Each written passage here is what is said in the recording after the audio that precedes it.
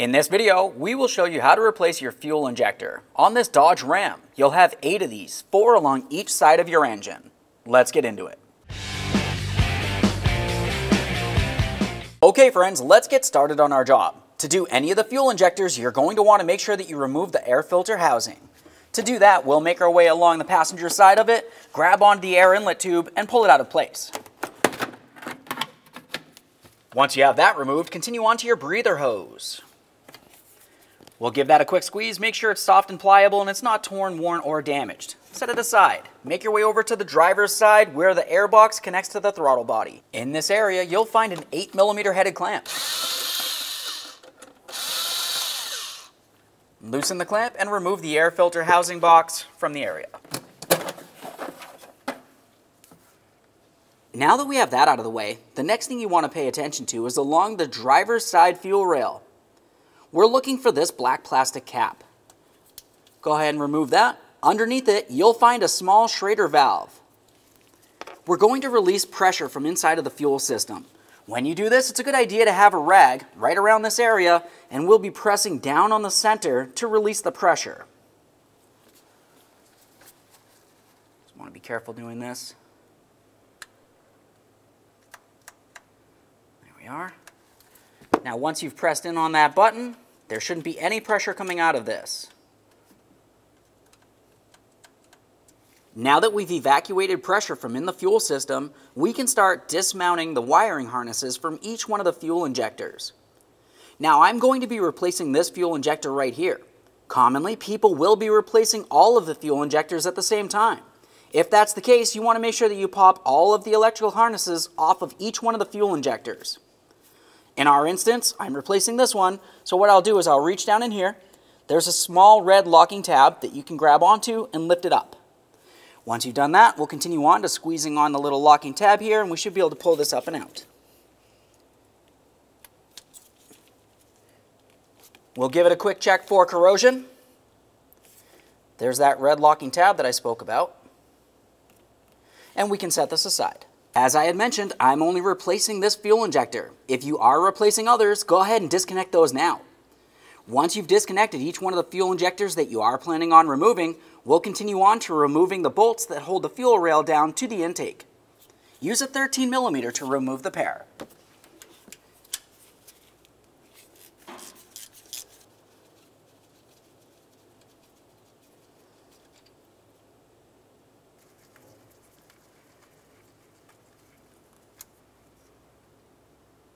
Now we can take hold of the fuel rail. Go ahead and give it a little wiggle.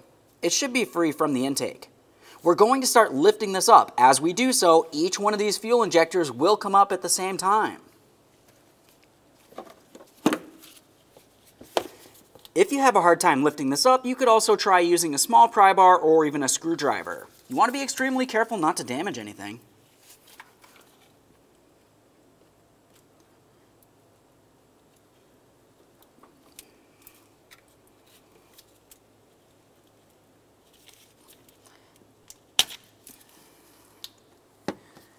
There we are. Now since I'm only replacing this one right here, I'm going to continue with this point. Otherwise, if you were replacing all of them down the line, go ahead and lift up the rearward injectors as well. Now we can pay attention to where the fuel injector connects into the fuel rail. In this area, you'll find that you have a metal clamp that makes its way all the way around the backside, all the way over to here. To get this out of place, you can use a small screwdriver or a small pick. Be careful not to drop it.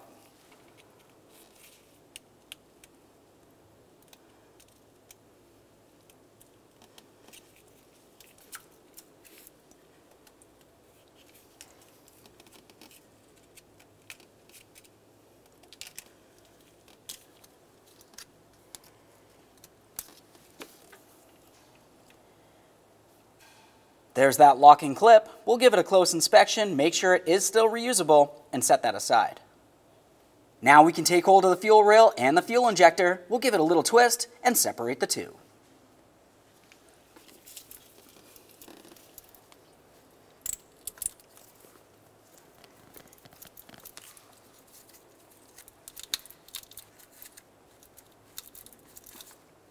Once again, if you have a hard time pulling it out of place, you can try prying it out of place using a screwdriver or pry bar.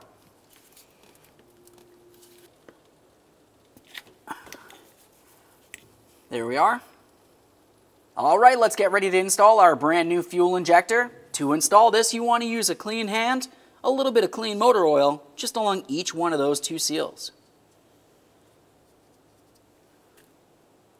Now we can take this and put it in place. We're going to put it right up inside that fuel rail right here. Once you have it up in there, continue on with your locking clip. Sliding this in can be a little bit difficult sometimes. You'll just have to work it around until that seal makes its way up in.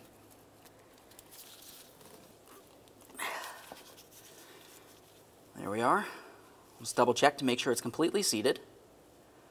Put it in the proper angle, and we can put in our locking clip. As for this locking clip, you want to make sure you have it in this position. We'll come in along the back side there, along the intake, and we'll slide it right on in.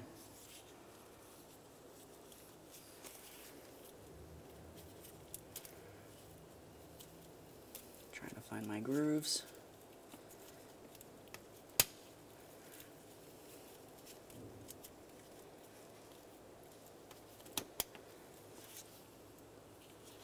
Double check to make sure that the fuel injector is completely seated. Try to pull it out of there. That feels nice and tight. At this point, the process will be the exact same thing for each and every one going down the line. As we start putting the fuel injectors down into the intake, you want to pay attention to each and every one of them, making sure that they're aligned properly before you press this down and into the intake. This looks good here. I'll double check along the back side just to ensure everything's where it needs to be. Now we can press this down and into the proper position. Give it a little wiggle. If you need to use a little bit of clean motor oil down in those bottom seals, you can go ahead and do so. Press that down. My way back here. There we are.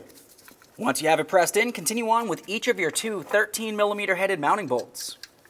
We'll start them both in and then we can snug them up.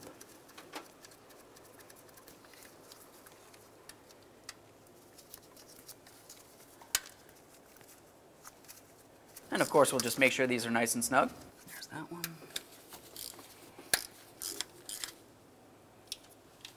Now we can reconnect our electrical connector. Once you press this into the proper position, you want to take this red locking tab and press it all the way down.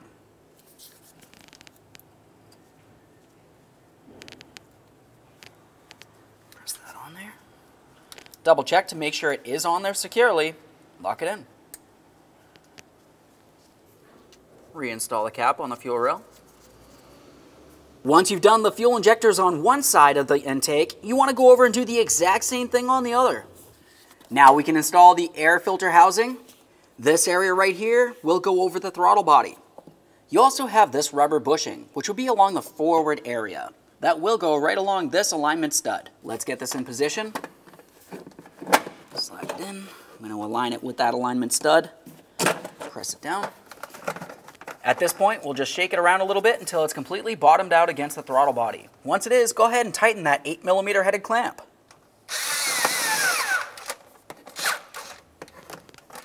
Let's make sure that's nice and snug to the throttle body so no dirty air makes its way into the engine. Let's install the air inlet hose.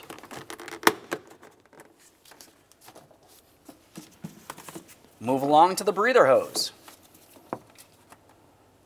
Okay friends, we showed you how to install your fuel injector on your vehicle. At this point, hop in the passenger compartment, start up the vehicle. Make sure you don't have any fuel leaks along where the fuel injector and fuel rail is on both sides of the engine.